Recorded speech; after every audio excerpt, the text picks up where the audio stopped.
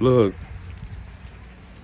you want to know why people show favoritism towards certain people and not you?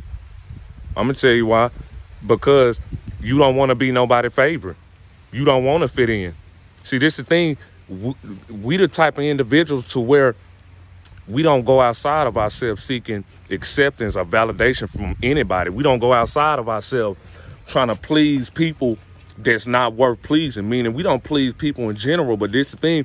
People gonna show favoritism towards you just to make you uncomfortable. Because I guess it's their way of it's their way of trying to make you uncomfortable. But this the thing, it don't work because guess what? We not trying to be your favorite. I don't want to be your favorite. Why would I? Who are you? And what are you? And what type of person are you that just going to make me say, hey, I want to prove myself to you. I want you to like me. I want you to accept me. You're nobody. You're nobody.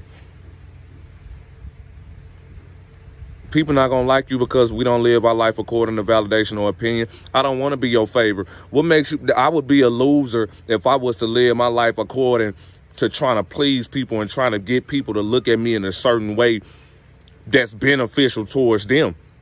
See, this is what your siblings gonna do. This is what people in the this is what co-workers gonna do. This is what people gonna do in general, for the simple fact that they not even in the same league as you. But this is the thing, they want an ego boost. See, this is the thing, when people live based off ego, when people live a very egotistical lifestyle, meaning they need to do little strategic things in order to make themselves feel good. They don't feel good in general because they're hurting internally. They'll never feel good because they haven't healed internally. But this is the thing, they need to distract themselves with pleasure. They need to distract themselves with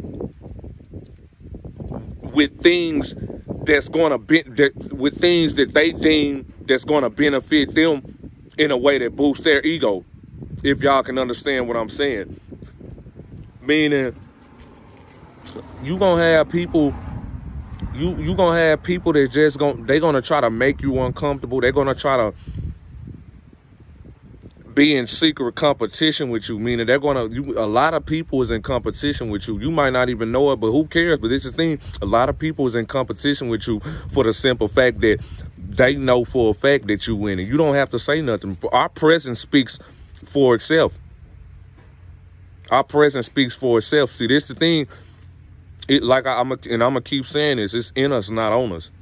We don't go outside of ourselves seeking validation or attention from anybody. We don't do that. We don't crave that from nobody. We don't do that. I'm finna be honest. We're not attention seekers and we're not people pleasers. And this is the thing. We're not giving because we tired of giving. Because every time we give, this is the thing. Every time we give to somebody, they ain't gonna do nothing but take what we give them and use it, take what we give and use it in a way that's beneficial towards them, leaving us with nothing. So we not giving no more. We not giving everything that I get. I'm getting it to myself because I can't keep giving more than what I'm receiving. And if this is the thing, if you find yourself giving more than what you getting, you need to get away from people. You gonna need to, because those are users.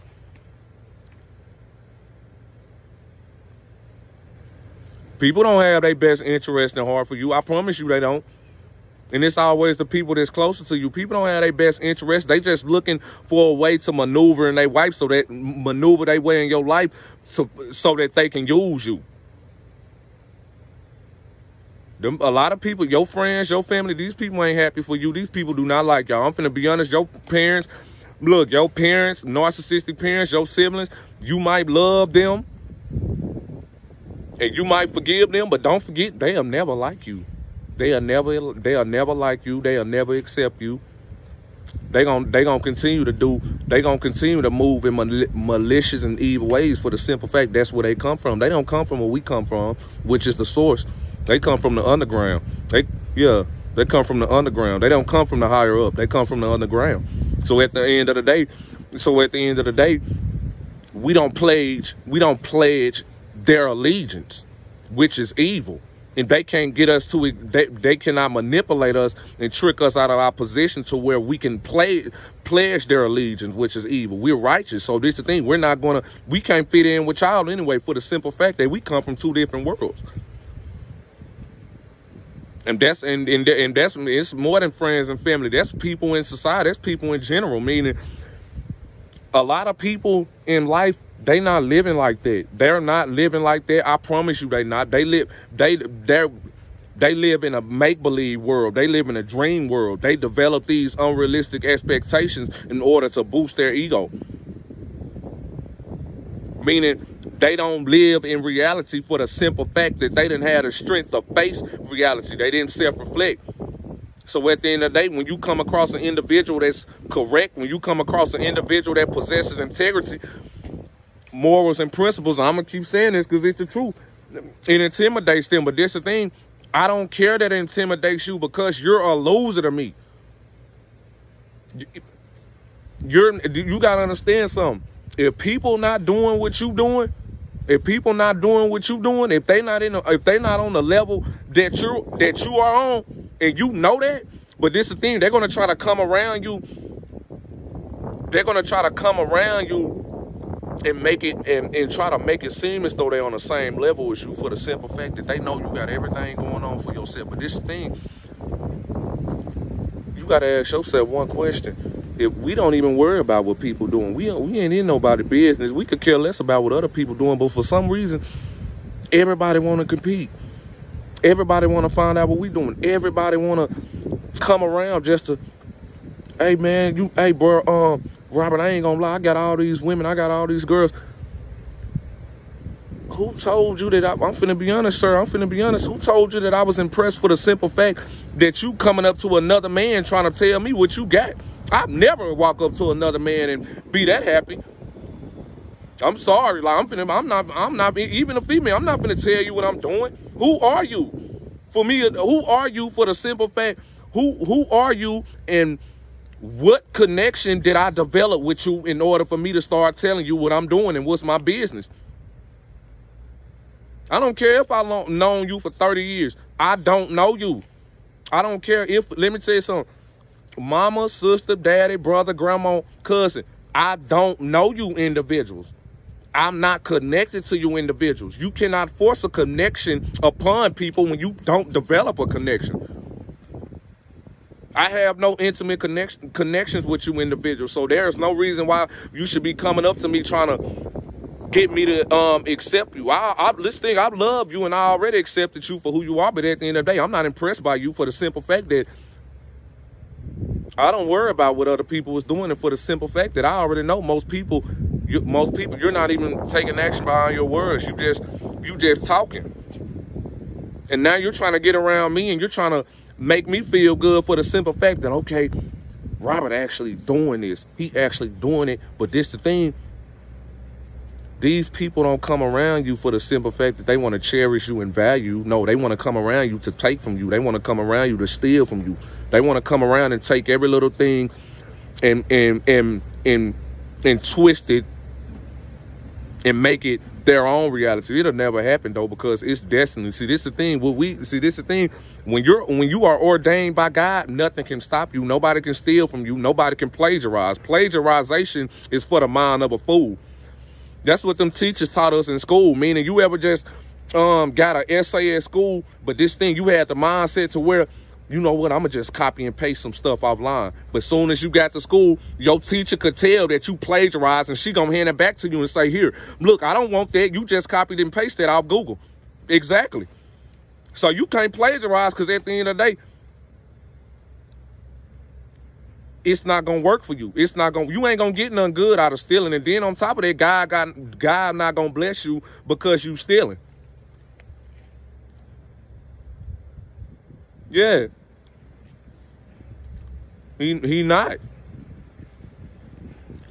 But yeah, but anyway, like I say, the whole favoritism thing, let me tell you something.